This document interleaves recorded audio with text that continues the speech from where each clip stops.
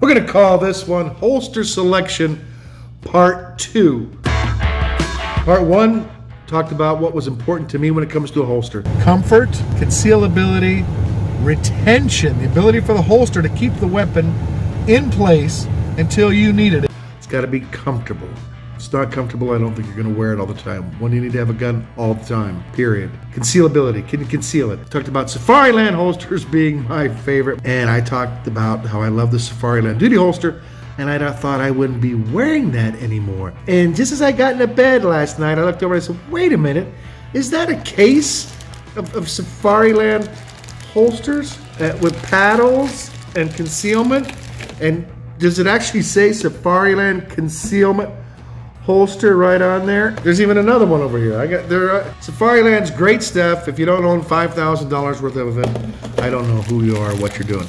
So the holster's got to be comfortable, concealable. It's got to be secure, meaning it's holding on, retaining the weapon as you go about your everyday life. See a lot of guys practicing their draw stroke. Important to practice your draw stroke, important to dry fire. I look at some draw strokes and I think, God, I'd like to train with that guy. A lot of people doing it in the waistband, appendix carry. I can't, I got a big roll there. There's a fat guy holster out there, I might try that. But I see a lot of people going for that holster using both hands. You know, in a critical incident, at least in my experience, something's happened. If I missed the ball, if I haven't anticipated what's coming, I might have to use this hand to defend what? My computer. I don't want anybody to hit me in the head, Control-Alt-Delete. So I should probably want to learn how to scoop this shirt up with one hand. How do you do that? You have your thumb surgically modified like I've had mine done. Look at that. I can hook this shirt while protecting my computer, clear the shirt away, get that weapon, bring that weapon up, and engage. Never thought about that, did you? Have your thumb surgically altered to look like that. If you're wearing a blazer like I was earlier today, you can weight the pocket. Just a little bit of change in there that'll help you swing that jacket out of the way so you can present that firearm either left or right-handed as you may carry. I'm going to be careful on this next part. I don't want to get anybody in trouble in your locale.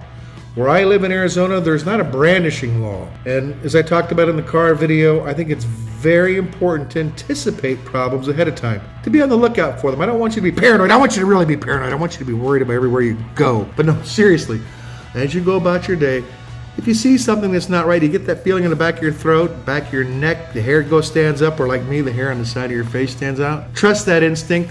Don't go there. Avoid that place. Go to the next convenience store. Go to the next parking lot. It's not a big pain in the butt. I've had to do what I like calling cheat. I anticipate trouble. I draw ahead of time. I call it a surreptitious draw. I have some small firearms and I got some big hands, and I can conceal a firearm pretty well. In both instances, neither party knew I had drawn a weapon or had a weapon in my hand when we were de-escalating. So I practice some things like that, some sleight of hand. So you got your holster. You picked them, you're probably in your 5th holster, you're finding out what's comfortable, you're practicing your stuff. Let's practice some sleight of hand when we draw too. There's a great video of an off-duty policeman getting robbed in some type of business where he's in line. And the robber wants his chain, so he takes his chain off and lays it on the floor.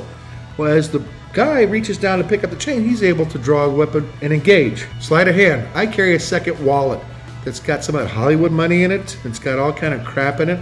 I can hand the, oops, I dropped that wallet. What's the bad guy's eyes going to be? They're focused on the wallet. They're going to go towards the wallet.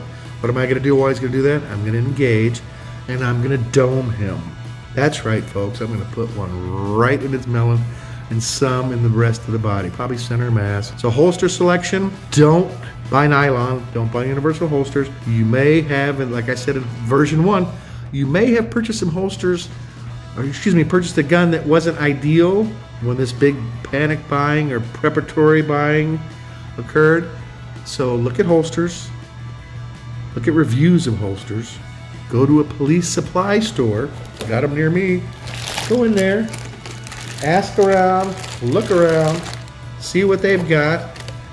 If you're lucky, you got a place that's got trade-ins. They have some trade-in holsters. You have a unique pistol, unique sidearm. Look where I shop every day, vintagegunleather.com.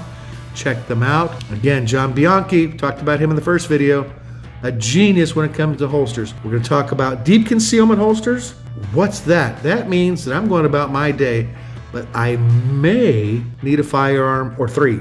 I'm not going to tell you how many I carry, but you know, I carry. And I'm going to talk about some other stuff in the next video about holsters.